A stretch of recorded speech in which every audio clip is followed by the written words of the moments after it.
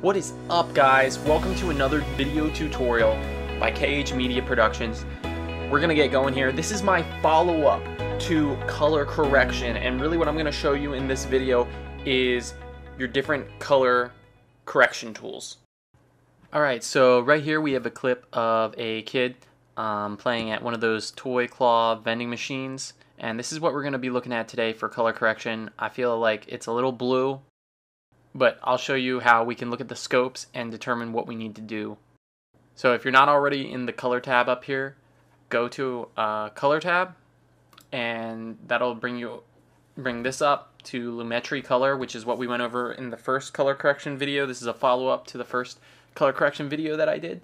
And now you're going to go up to window and go down to Lumetri scopes, pull that up, and it should pull this up. And if you don't have one of these, you can go down to the wrench tool and you can go to, if you don't have these up, you can click on which ones you need, and the Parade RGB, which is this one, and then the vector scope, which is this, and the waveform luma, which we went over before, the difference between the darkness and the lightness. Okay, so now what we're gonna do, and also I should mention what the difference between color correction and color grading is. Color correction is when you want to change your image to look like what it looked like, what it should have been shot like in your camera. And color grading is when you want a specific look. So if I wanted this to look really desaturated, you know, if I wanted it to look like almost like a flashback, what you would see in a TV show, like whenever they do flashbacks, they kind of desaturate it usually to make it seem like it's from the past.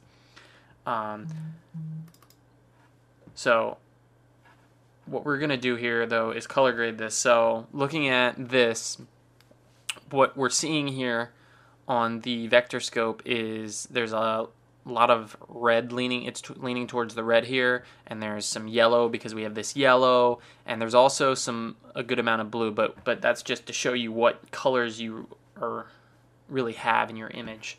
So if I go over here, I want to boost the contrast. I feel like it's a little flat right now.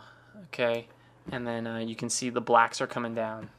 I want to boost the saturation just a tad, and we can mess around with this. You really just have to mess around to figure out what you want to do.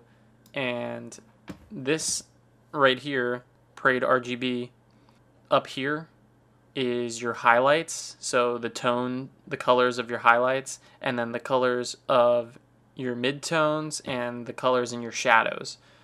So you can look at this and say, okay, there's not a lot of color in my highlights. So like these parts right here, you can see the highlights. And then there's more color in my midtones, so like just everything here. And then your shadows, what tone is in your shadows. So let me show you. So there'd definitely be more green in your shadows. There's a lot more green in your midtones if you look at this, and greens in your highlights, as you can see the green staying up there. Whereas if I boosted it like this, then there'd be more reds and blues in my highlights and whatnot. So you kind of get the idea there. So in this video, I really just made some minor corrections. Added a little bit of contrast and saturation, and brought up my orange a little bit because I thought it was a little too blue when we started. So right around there. Alright guys, this has been KH Media. Thanks for watching my tutorial, and stay tuned for more.